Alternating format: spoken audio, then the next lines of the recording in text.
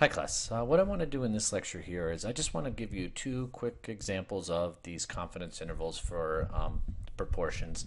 I want to just do one general one, and then I want to give you one that's kind of a little bit harder problem, and it's where we use confidence intervals to kind of test a claim, all right, or a belief that someone might have.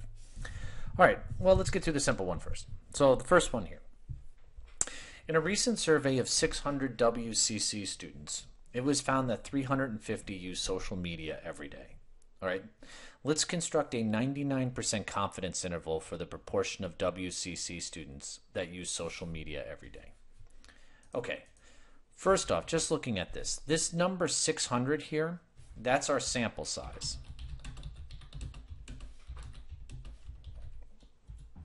The 350 are the number of people who use, or the number of students that use social media every day. So that's my x variable. So my sample proportion then, p hat, is equal to, you're just going to take the 350 divided by 600. Let's take our calculator. Take 350 divided by 600, and we got 0.583. Which is roughly, what I'm saying here is roughly 58.3% of WCC students use social media every day. Okay, well, we know that that is probably not the exact proportion of WCC students that use social media every day.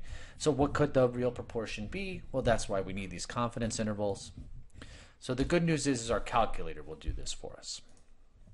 So to find this, you're always going to press the stat button, so stat. You're going to scroll over to tests, and you're going to scroll down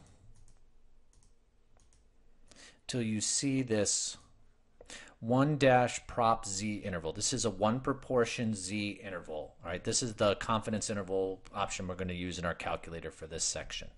So I'm going to hit enter. X was the number of students who use social media every day, which is 350. N was the sample size, which was 600. And your calculator will always be default 2.95. So you have to be very careful with the problem mass here. Like problem mass for 99%. So I need to change that to 0.99. And I'm going to scroll down. And I'm going to write calculate. And I'll go to 3 decimal places here. My answer here is 0.531, comma, to 0.635. So my 99% confidence interval was 0.531 to 0.635. So basically what I'm saying here is this. I am 99% confident that the proportion of college students who use social media every day is somewhere between 53.1% and 63.5%. That's what I'm saying here. I know it's probably not exactly that 58.3% I got, but I'm 99% sure it's between those two numbers. All right, and this is just a pretty straightforward problem. As you can see, using your calculator for this, it produces the results for you really, really quickly. All right. I want to do a second example here that's a little bit harder, okay? And it's going to be kind of our first introduction to statistical inference, or how you use, what type of conclusions you can draw from data. All right, so here's the problem. A certain WCC professor believes that less than 50% of college students, so here's my claim, or a certain professor, not my claim. The claim is that less than 50% of college students watch the online lectures the professor posts. To test his belief, he samples 500 college students, so that's our N, and finds that 240 of those college students watch the online lectures posted by the professor.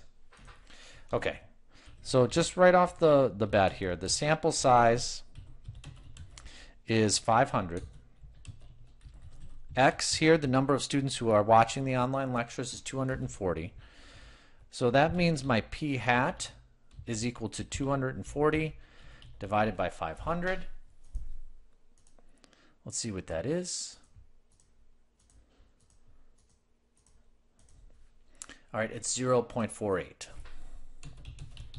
So what this is saying is, based on this sample, 48% of college students are watching the online lectures that their professor posts. Well, that's less than 50%, right? So obviously the professor is correct. But that's not exactly how data and statistics work, okay? We know that if we were to resample 500 students, we would get a different result. And this is not the exact value or the real proportion, okay? This is just from a sample of 500. So what could the real proportion be, okay? And what do I mean by, does this provide evidence to support the professor's belief? Now it says use a 95% confidence interval to test, or basically to check, the professor's belief. So let's just take this data and let's see what a 95% confidence interval produces for us. So I'm going to hit stat. I'm going to scroll over to test. I'm going to go down always to 1-prop z int for this. I'm going to hit enter. I had the 240 students who watched the videos out of the 500 students. I have to change my confidence level to 0.95. And then I'm going to hit calculate. And this is what I get. It could be anywhere from 0.436 to 0.523. So 0.436 to 0.523. So putting this in terms of percentages, I'm saying, look, I'm 95% confident that the real proportion of college students that watch their videos that the professor posts is anywhere between 43.6% and 52.3%. That's what the possible values could be based off this sample. So remember what the professor said. The professor said it's less than 50%. But this is what our confidence interval is saying. It could be anywhere in here. Okay, so does this support the professor's claim that less than 50%? No, it does not. Okay, so even though the professor got a result of 48%, we can't say for sure that less than 50% watch the students. And the reason is, this is because the confidence interval contains values above 50%. So the real proportion could be above 50%. So we can't say for sure that less than 50% of college students are watching the online lectures that the professor posts. So always be careful when you see statistics like this, especially from surveys. Don't take the real value, the given value like 48%, as what the actual value is. You have to dig deeper into the numbers and look at the polls and surveys, margins of errors, and look at the confidence intervals. All right, class, hope that helped.